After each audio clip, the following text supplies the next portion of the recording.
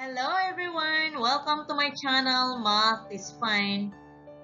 I am teacher Cheryl, and for those who are new in this channel, don't forget to subscribe, like and share this video, and click the notification bell so that whenever I uploaded a new video, you will be notified. Stay tuned! Our lesson for today is all about solving routine and non-routine problems involving multiplication without or with addition or subtraction of decimals and whole numbers including money using appropriate problem-solving strategies and tools. When we say routine problem, it is a translation problem in which you can write an equation. It is a type of problem which there is an immediate solution. While non-routine problem, it does not have a path to the answer. It is not readily known and requires resolution. It is a problem which requires analysis and insights into known principles of mathematics. For our first problem, it is a routine problem. A math book is 3 76 centimeters thick. How thick will 32 math books on a shelf be? To answer our problem, we need to understand what is asked in the problem. In our problem, it is asking for the thickness of 32 math books on a shelf. What are the given facts in the problem? The given facts are 3 76 centimeters thick per math book, and there are 32 math books. After understanding the problem, next is we're going to make a plan. In a routine problem, we're going to know what operation to be used. So in our problem, we're going to use multiplication. What is the number sentence? The number sentence is 3 76 hundredths times 32 is equal to n. Next is we're going to carry out the plan. Let's multiply 3 76 hundredths and 32. 2 times 6 is equal to 12. 2, regroup 1. 2 times 7 is equal to 14 plus 1 is equal to 15. 5, regroup 1. 2 times 3 is equal to 6 plus 1 is equal to 7. Next is we're going to multiply 3 to the multiplicand. 3 times 6 is equal to 18. 8, regroup 1. 3 times 7 is equal to 21 plus 1 is equal to 22. 2, regroup 2. 3 times 3 is equal to 9 plus 2 is equal to 11. Next is we're going to add the partial products. Bring down 2. 5 plus 8 is 13. 3, regroup 1. 1 plus 7 plus 2 is equal to 10. 0, regroup 1. 1 plus 1 is equal to 2. Bring down 1.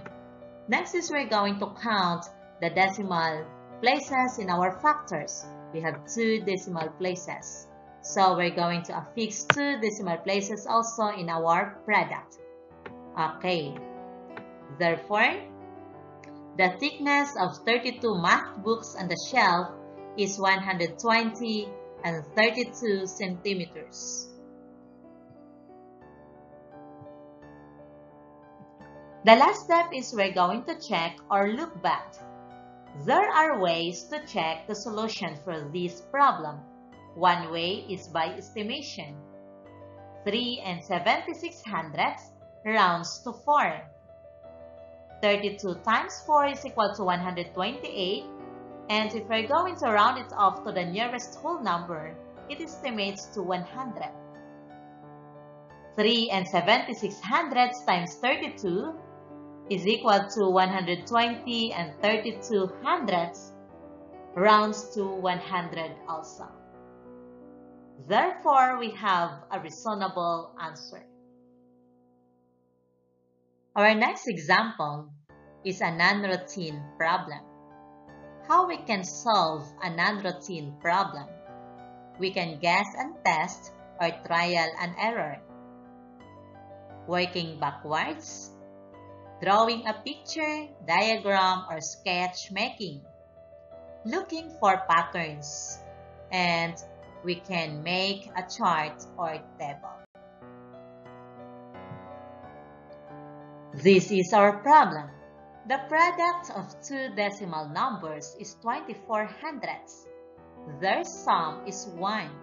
What are the two decimal numbers?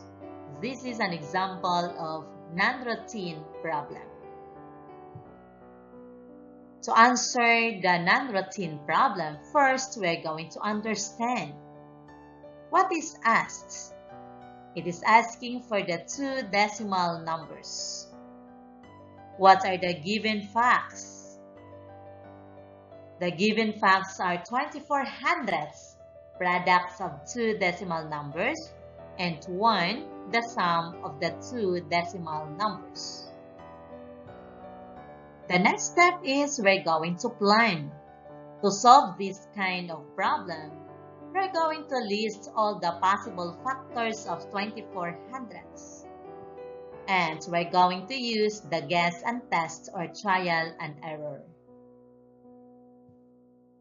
The next step is we're going to carry out the plan, listing the factors of 24 hundredths and guess and test or the trial and error. It is not so easy to find the factors of 24 hundredths, but we can use the facts of multiplying decimal number.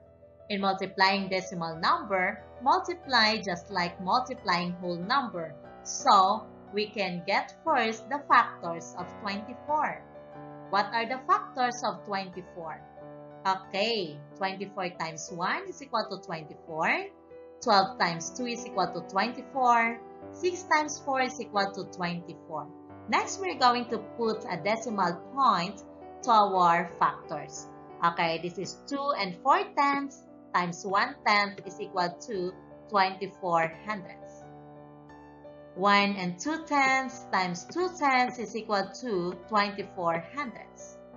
6 tenths times 4 tenths is equal to 24 hundredths. Okay, next is we're going to check which of the factors, if we're going to add, the answer is equal to 1.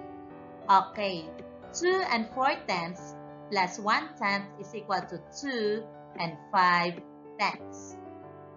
Next is 1 and 2 tenths plus 2 tenths is equal to 1 and 4 tenths. Okay, next is 6 tenths plus 4 tenths is equal to 1. Okay, therefore, the two decimal numbers are 6 tenths and 4 tenths. Okay, next is we're going to check or look back.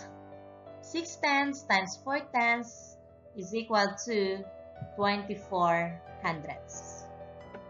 Okay, in our problem, it is said that the product of two decimal numbers is equal to 24 hundredths.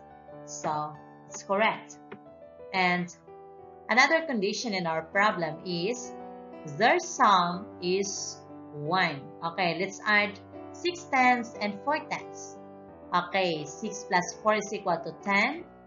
0, regroup 1. 1 plus 0 is equal to 1. Then copy decimal point. Okay, how it becomes 1? 0 after a decimal point without a non-zero digit is insignificant 0. So we can cancel this 1 and decimal point. So we have an answer of 1. So we get the correct answer. I hope that you understand our lesson for today. And for those who are new in this channel, don't forget to subscribe, like and share this video, and click the notification bell so that whenever I uploaded a new video, you will be notified. Thank you for watching.